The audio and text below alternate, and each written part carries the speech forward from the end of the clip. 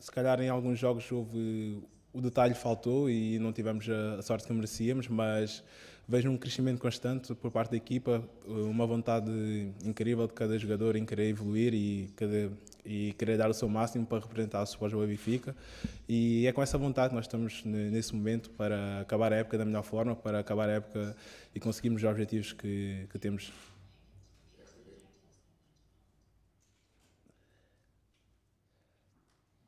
Olá, Florentino. António Pedro Carvalho para a RTP. Tendo em conta que já disse o treinador também que o campeonato está difícil de conquistar, esta Liga Europa pode ser uma espécie de tábua de salvação da época do Benfica, na sua opinião? Obrigado. Não vejo como uma salvação, mas vejo sim como um objetivo, porque no início da época nós nos propusemos ir o mais longe possível na Liga Europa e é nesse caminho que nós estamos nos quartos finais. Estamos mais perto do nosso objetivo, vamos olhar para este jogo para ganhar e para passar para a próxima fase. E ganhar esta competição, claro que seria muito bom, mas temos que ir com calma e estamos focados no jogo da manhã e logo veremos o que acontecerá. Bom dia, Rita Mendonça, TVI. Florentino, como é que se sente? Tem jogado a titular nestes últimos jogos. Há muitos adeptos do Benfica que acham que o Florentino devia ter sido sempre o escolhido para estar no meio-campo ao lado do João Neves. Sente-se mais motivado quando houve adeptos a dizerem isso e por ter jogado mais também nos últimos jogos a titular? A minha motivação todos os dias é igual, porque de manhã, quando entro aqui no Benfica Campos, tento sempre melhorar consoante aquilo que tinha feito no dia anterior. Portanto, não vejo o facto de estar a jogar mais jogos ultimamente como uma extra motivação e sim como uma responsabilidade desde o início. Claro que agora estou mais contente, estou mais feliz por estou a jogar, mas se estivesse no banco por opção de Mister, tinha que estar no banco, porque ele é que sabe os jogadores que têm que ir lá para dentro. Por isso, agora é desfrutar do momento e dar o meu melhor para ajudar o Benfica.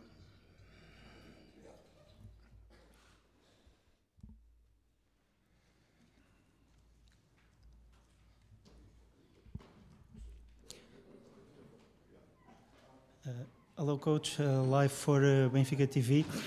Marseille is very strong at Velodrome. Benfica never lost a game in Europa League in Estádio da Luz. The home factor will be decisive in these two matches. Yeah, we will see. So I think the statistics from the past, of course, are not so important for me because I think each single match is different, and I think what is clear that in this phase of the Europa League in quarterfinal, that all the teams are playing on top level. So we got already a first impression yesterday that quarterfinal is different. So also two top games, both teams or all the four teams on their best level, and that is what we also expect tomorrow from Marseille, but also from us. So I think. We played very well the last weeks and also the last matches, and so that means we are in a good shape. So physical-wise, mentality-wise, I think also regarding football and also the individual quality of the players is there, and now it's on us to play a very good first leg at home. That we need a good score. Is clear, but it's also not new for us to have this situation. Also, the last two rounds we had first at the match at home, and we were able also to play good games the second leg away. And I think this is the situation right now as well. So we are completely focused on tomorrow to play a very good game, to try to get best possible result, and then we are focused on the second leg. Mr. Schmidt, hello, Rui Pedro Rocha, Sport TV. Winning the Europa League is the main objective for now for Benfica, and who will be the number 9 tomorrow? Thank you. Yeah, you say it like it's a fact. No, it's not a fact. So I think we will not give up in the championship for sure. Huh? So of course we know that is difficult. There are not so much matches remaining, but nevertheless it's possible. Huh? So this is not. That we now stop playing in the championship and completely focus on Europa League. I think the whole season we did in each single competition everything to win the competition. Unfortunately in League Cup and In the Taça de Portugal, we stepped out in semi-final, but at the end we played also in these matches good football, but we were a little bit inefficient to use it also for the better result. But that shows already that we try our very best in each single competition. And now the next match is Europa League, is quarterfinal. The team worked very hard this season to qualify for this stage, and now is on us to completely focus on these two games and to try everything to reach the semi-final in Europa League. I think it's a long time ago that Benfica was part of the semi-final in international competition, and now it's on us to change that. Yeah, we will see.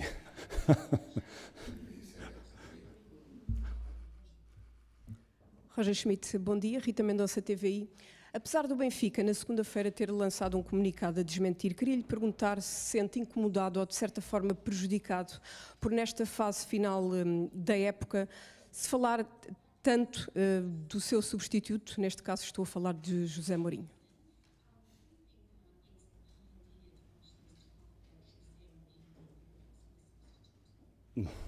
Yeah, but you know, your stories are not my problem, so I will not give a comment on that.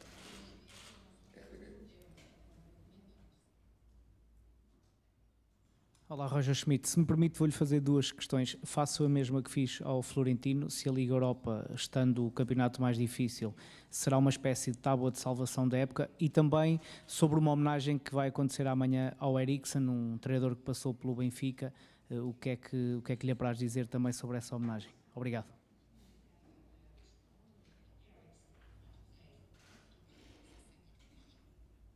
Yeah, of course, Europa League is a big competition. Of course, we love to play Champions League, but if you are not part of Champions League anymore, then of course also Europa League is a top competition. And if you see the teams who are qualified for a quarterfinal, then you see the value of the competition. And of course, for Benfica to be in this phase of the season still in international competition is very good. And of course, we know also if we are playing on our top level, the quarterfinal has not to be the last step in this competition. I think it's on us now to use also this opportunity.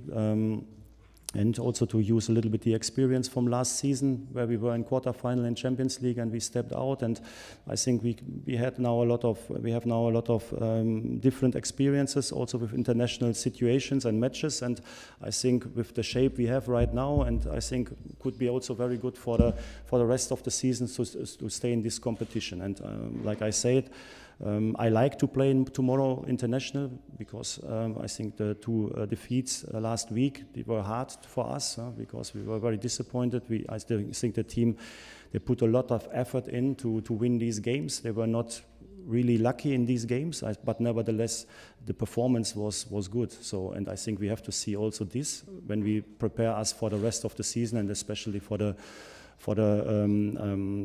Europa League. And this is in my focus, and I feel also that the team is with the same mindset. So I see them after disappointment after the match, but now already very motivated also for the rest of the season, and especially also for Europa League. Yeah, and of course I heard already a lot of things about Eriksen, the former trainer former coach of Benfica.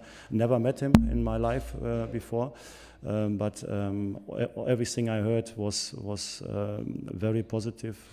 Top coach, a big personality in football, and in a very difficult situation of his life. And of course he will have also his memories tomorrow when he came into the stadium, and I hope he can enjoy this moment. Olá, Roger Schmidt, Filipe Ribeiro para a CMTV. Nos últimos tempos têm surgido algumas críticas em torno do comportamento do Di Maria em campo. Essas críticas aumentaram um pouco de tom após aquele incidente com o Pedro Gonçalves no Clássico. O Artur Soares Dias, o árbitro, até disse que ele precisava ter um pouco mais calma.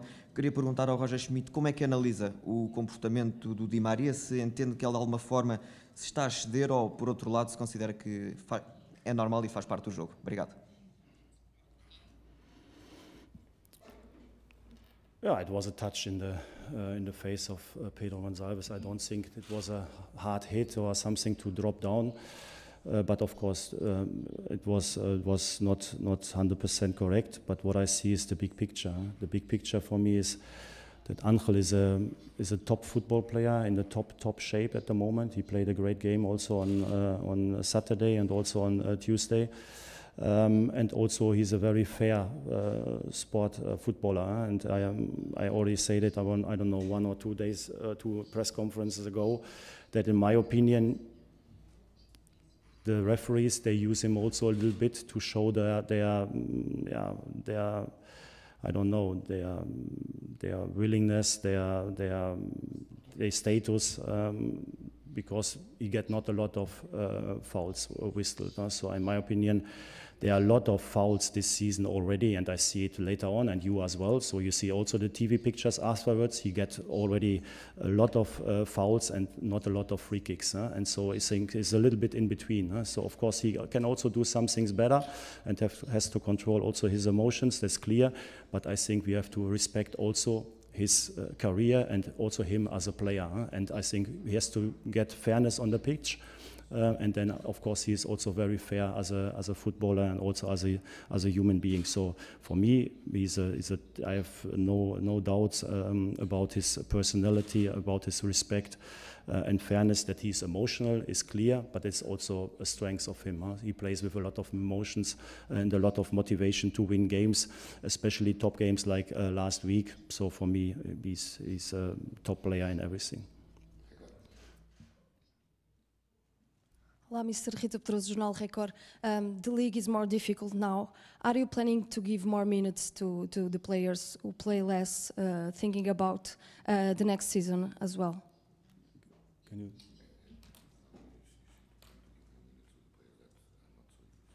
Tomorrow?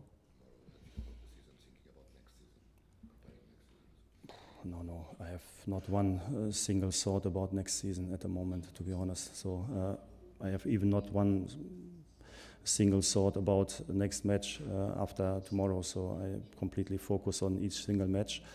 Each single match we try our best to win the game, and we need the best formation and the best starting 11 for these games. That means not that we always play with the same, because we play tomorrow and then we play on Sunday. We will see how the players recover. Already on Sunday we have to replace players because we have suspensions. And I think we need all the players from the start or from the bench to play a very good finish of the season. And that we have also good players on the bench at the moment is clear, but the players who started the last weeks, they did very well. And of course these are always very good arguments to stay in the team. But small adjustments are always possible. But of course preparing next season is not in my head.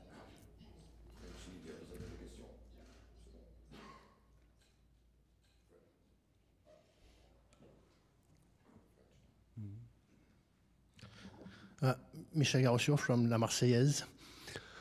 Marseille has a lot of players who are injured.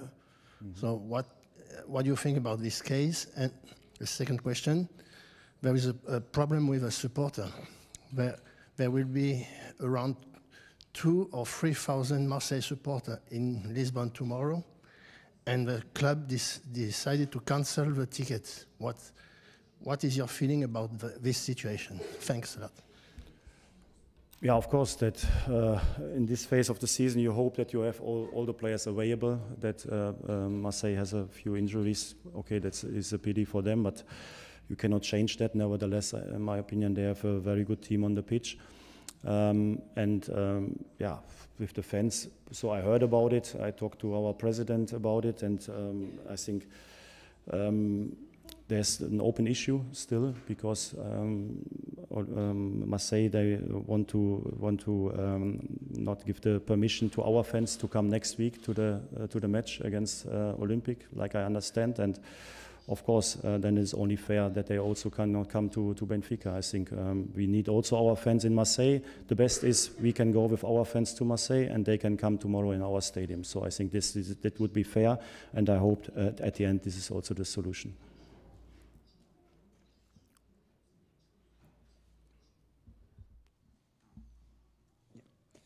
Yeah, so Mourad from Football Club de Marseille. To carry on a bit the question, what is your image of OM this year, this season? It had been a bit of a chaotic season for OM. What do you think of the team, of his strengths? What do you know about it? And if you can just tell us for French what you as a German had felt like that Benfica represent here. How strong is this club? What does it represent here? Thank you. Well, there's a lot of questions. Yeah, I think, of course, like you said, Olympic this season, now at the moment, I think they are seventh in the French league. Still possible to achieve the international competitions, so they can save the season with a good finish of the season in their league, and of course they are also still in quarter-final of Europa League. So I think they did well in international football in the group phase and also in the last 2 rounds. So I think it's a team who is playing very physical football, very active football, and of course also with some clear individual quality and key players like Aubameyang, for example. So I know him very well from the German Bundesliga, so he's doing very well in Marseille, and of course the game in total is a little bit also based on his individual quality, but in total, in my opinion, they have a team who makes it difficult for all the other teams to play against them. So this is my current opinion about their current status, because what happened at the beginning of the season is I don't care about that, because at the end I have to be ready for tomorrow for this match. Yeah, you know, I cannot to describe Benfica now in 1 minute is difficult. So you have to be. I heard before I came to Benfica, somebody I think I heard that somebody said in the past, if you want to know Benfica, you have to be part of Benfica, and I think. This is very true. So it's a big club also from outside, but when you are inside, it's even bigger. So it's a lot of emotion, a lot of love, a lot of passion in this club, a lot of football, not only in this city, in the whole country. So it's a big role also in the society of Portugal, and so that's why we do our best tomorrow to play a good game, because then we can make a lot of people happy.